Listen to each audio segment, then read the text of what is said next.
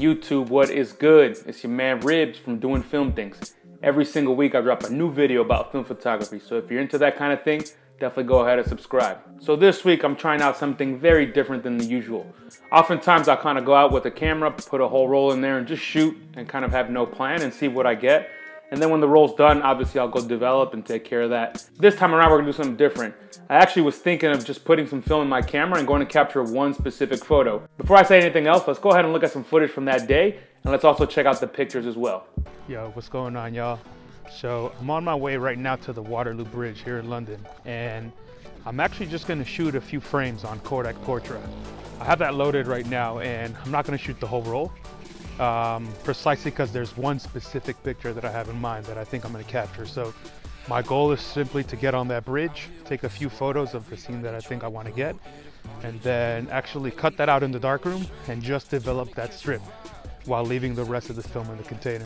One of my favorite things right now, being in London during this coronavirus kind of season, is actually biking all over the city. I just hop on what they call the Boris bike, you know, one of those city-owned bikes that you pay for and you drop them off at different dock stations. So I'm gonna hop on one of those right now, and it should be about a 20-minute ride to Waterloo, and then I'll get off and walk to the middle of the bridge. So I'll see you there.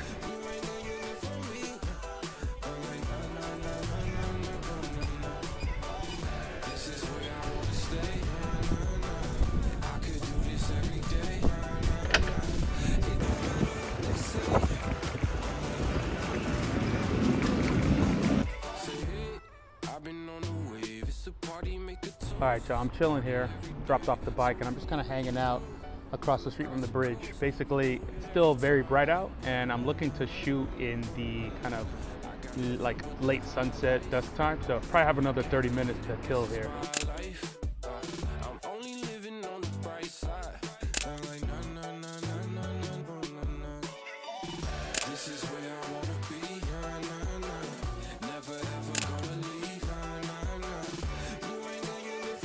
And my goal today is to capture some of that like late sunset color from the sky.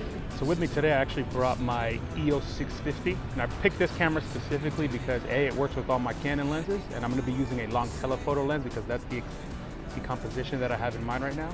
And the other reason is that I can actually open this camera and take out the roll in the darkroom and just cut off the exposed part. This particular camera just kind of does it like a normal SLR, one of those old school manual ones where it's just one by one, and then at the end you have to rewind the whole thing.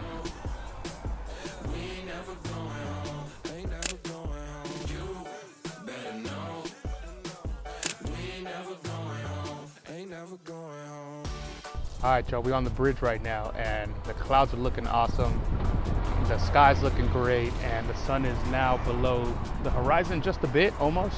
Still have some of that golden light peeking through, but it's now starting to settle beneath the horizon. So pretty soon we're gonna start to see a nice little show. But even with these blue skies, the sun and the clouds that you see right now behind these buildings are just looking epic.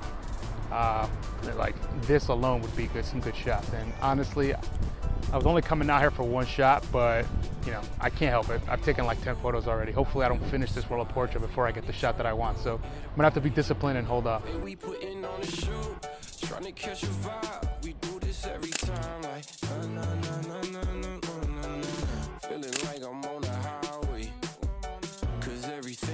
So I told you earlier that I had a plan in mind of just taking one photo. Turns out that specific photo that I wanted didn't really look the way I was hoping it would. So I ended up taking a whole bunch of other pictures that I like way more than what I had in mind. Specifically, it was this photo. I wanted to get some really good clouds and color behind the Westminster buildings. You know, you see Big Ben there, and that just never really happened. The buildings look interesting and I like the composition, but ultimately the colors and the clouds, that is what would make this photo worth it to me. Especially since I was dedicating so much attention to just get that one shot. It never happened, so I took a lot of other photos. And you know what? That's cool with me because I got a bunch of photos that I actually really like. I find with film photography, you really have to kind of have an open mind and be flexible.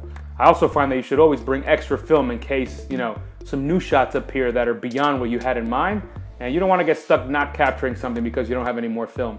In this case, I had plenty of film, but I have had this happen to me before where I finish a roll and I think I'm all good, and then there's all these other opportunities to get some cool pics as well, and I miss them all because I don't have any more film. So even though I think those Westminster pictures were a bit of a bust in my mind, I completely love the photos that I got of the clouds themselves, especially the ones with the London eye featured in them. The clouds are just so big and robust, and they're really thick. You know, you really feel like there's so much three-dimensionality and texture. Just really impressed with the clouds. And I decided to get a bit artsy, you know, and use a lot of negative space with regards to the London Eye. It's obviously featured prominently in these photos, but in some more than others, it actually occupies very little space as compared to the rest of the image that has all of those clouds, those big puffy clouds. I also decided, instead of using only the zoom lens to really, you know, get in close and capture some of those details, I would actually put on the wider lens and capture the overall scene as you see it. So I did that for a bunch of these photos, and I actually have a set of 3 exposures here that were bracketed. So we have -1, 0, and then +1. And I was really curious which one was gonna be the best exposure of the 3, especially because a lot of people say you should overexpose Portra. Sometimes you just say shoot it as is, but you know, I wanted to see it for myself. I was pleasantly surprised. I definitely don't like the underexposed one, sort of the -1, but I think the +1 actually looks potentially the best here. It's a little bit flat for my kind of liking, and I think that's the problem with overexposing Portra. You definitely lose a bit of that saturation, but it just looks really good. It's soft, it's moody, it kind of gives us this really good vibe, and you can't really beat that. The kind of middle exposure or the normal exposure I think looked great as well, but it's a bit more contrasty because of the fact that there's less light in the shadows. So overall, I'm actually really impressed with how Portra handled this. And you know, of course, I still find myself wishing for a bit more saturation, but that's just a personal preference of mine. I really do appreciate though how Portra can handle this dynamic range without really destroying any of the detail. And of course, it also kind of captures the colors well without really over baking them. I think for most people, they really appreciate the fact that Portra gives you a nice even exposure of whatever's in front of it, and you don't really have to worry about any, you know, interesting color changes or anything like that. Of course, I can't do all this work and not print anything in the darkroom as well. So I'm actually gonna take this image right here, the one with the really good cloud cover over the London Eye, and that's the one I'm gonna print in the darkroom. Let's go ahead and jump in the darkroom.